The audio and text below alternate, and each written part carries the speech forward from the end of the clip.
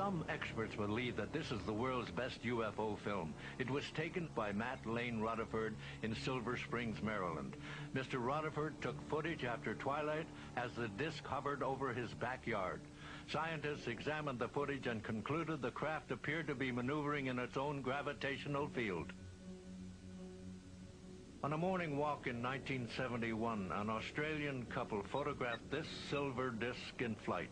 In 1977, a Boy Scout in Indiana took this picture of a metallic craft as it circled his house.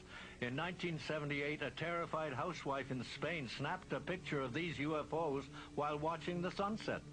This footage was taken by an Australian TV crew on December the 31st, 1978. This luminous domed craft appeared to have a rim around the center and two large portholes. It maneuvered at such an incredible speed it left this track on a single frame of film. No known conventional aircraft can fly at such speeds.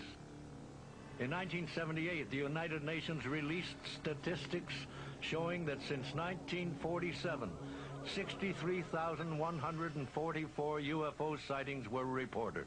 That's approximately one every 4 hours. Even President Jimmy Carter had his own alien encounter.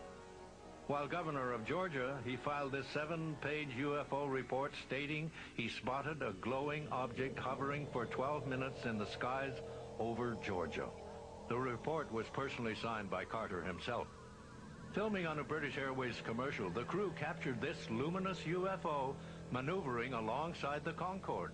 This dome-shaped craft was filmed by a television crew from New Zealand in January 2nd, 1979. We can clearly see the craft from the top.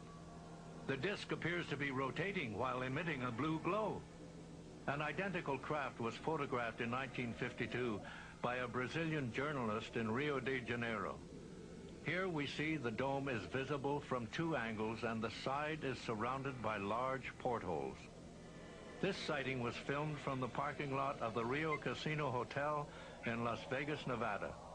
When the footage was enhanced, a disc-shaped craft can be seen with a dome on the top and a series of portholes surrounding the craft. In 1991, this footage made worldwide headlines. These two discs were videotaped in a suburban neighborhood just outside Ottawa, Canada. Both UFOs landed in what appears to be a pre-arranged site. This footage became known as the Guardian sighting. In 1991, eyewitnesses screamed as a photographer took this picture off Manhattan Island as a disc emerged from the river and flew off.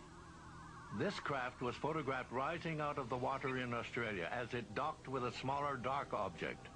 This UFO was spotted in Denver, Colorado as witnesses watched from a neighbor's backyard. In the mid-1990s, startled eyewitnesses filmed these craft as they hovered silently in the night skies.